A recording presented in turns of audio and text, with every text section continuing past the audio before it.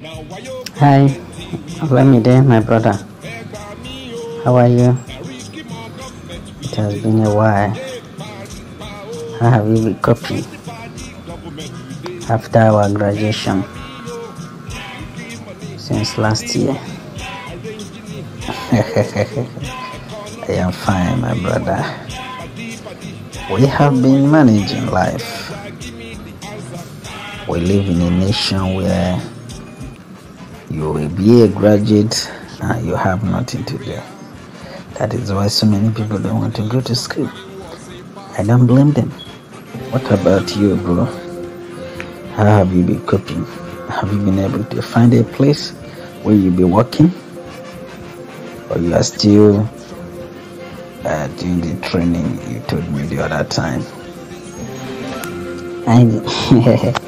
I just completed the training and I was retained. That is my happiness. It has not been easy for me, but I thank God that I'm still alive, and I believe that maybe I will start saving small money from my salary.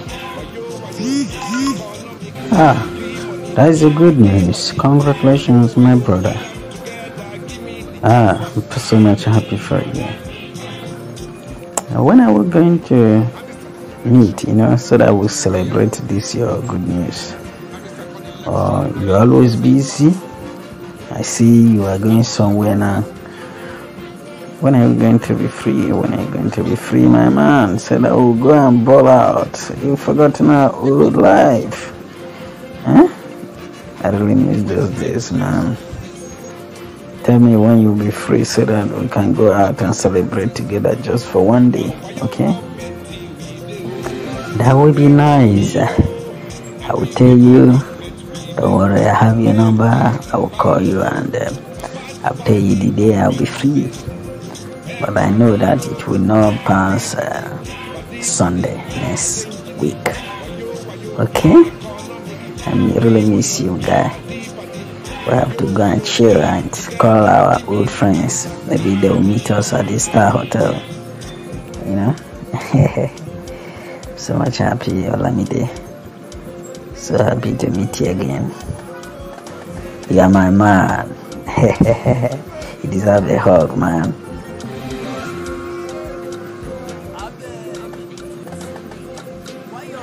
Thanks, my brother Gideon.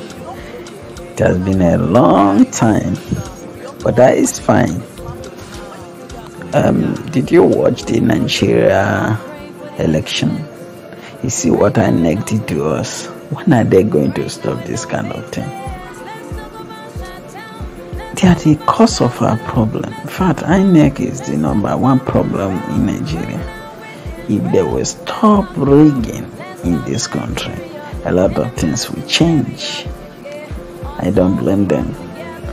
People are so much after money in this country. They don't have character. People in power lack character.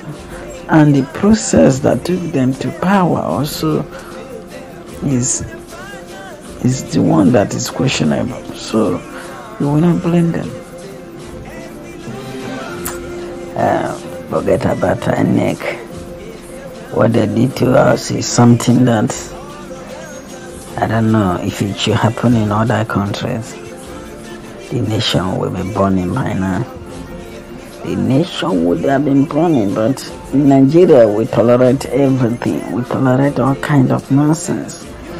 See, the ruling party paid the INEC chairman heavily to do everything possible to suppress the opposition votes. That is the reason why they have to bring this demented elderly man that needs to be resting now to come and be heading the affairs of this nation. That is a taboo. That is not supposed to happen. But you see, what are we going to do? It's a very painful thing, man. Seriously, I don't know when this madness will stop. When are we going to end this nonsense? That every time our people will be shouting they need a change, and the Electoral Commission will bring a negative change to the nation. That is not what we are yelling for. We are calling for a good leadership. We are saying that we need a good leader. A leader that understands the 21st century economy and the system of government, and not the one that still subscribe to the ancient leadership style. No, we cannot continue like this if you truly want to move forward as a nation, as one Nigeria. Did you hear what the Labour Party presidential candidate said? He said that he had an opportunity to do what every other politicians are doing, but he chose not to do it. He chose to do the right thing. That is the kind of leader we want in Nigeria. A leader that is compassionate, a leader that is free to interact with the masses, a leader that is fit and capable to deliver, a leader with character, a leader that will do everything possible to incorporate every unit of this country, every community of this country to his leadership. That is the kind of leader we want. The moment we start talking about things that are wrong, we are shining away from the truth, Africa will be good as a country. Our 40 foundation is really dealing with us. Yes, we have everything in Africa. We have human capacity, we have mineral resources that are making other continents rich. But still Africa is poor. Why? Because of the primitive leadership. Because of the kind of leaders we have. Africa, I don't know when and how we are going to come out from this mess. We need to get it right this time. Just as P2B said, that is going to challenge this rascality. It needs to be challenged. If not, this will continue, and we must not continue this way. We must not continue this way, my brother. We must not continue this way. Because of this madness that is going on, that is the reason why the INEC chairman have the infantry to tell the opposition parties to go to court if they are not happy with your response. Can this kind of thing happen in a civilized society? Can this kind of thing happen in a country like South Africa that is still within Africa, and they call us the giant of Africa? We are not giant. We are only giant in population without productivity. That is nonsense. We must not continue like this. We must fight. We must do everything possible that they end these useless processes at which they elect our leaders. It is not going to continue like this. Yeah, we'll do everything to end this. These politicians must stop gambling with the future of the unborn generations. If they are selfish, we will send them home. If you are not productive, we will do everything possible to send you home. That is what Nigerians should be doing, and not allowing tribe and religion to be the problem. It must not continue this way. We want a Nigeria where things are working.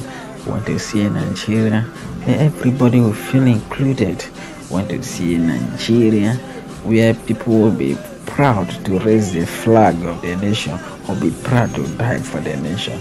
How many Nigerians are proud of their country?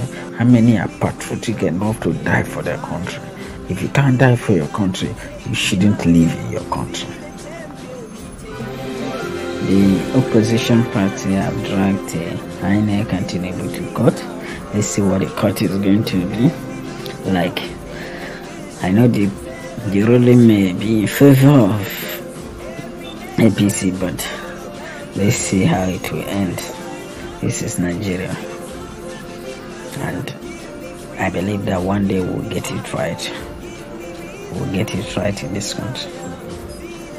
And we'll be happy to be called in Nigeria. We'll no longer be treated as a criminal outside the country. My brother, let's see later. Bye bye.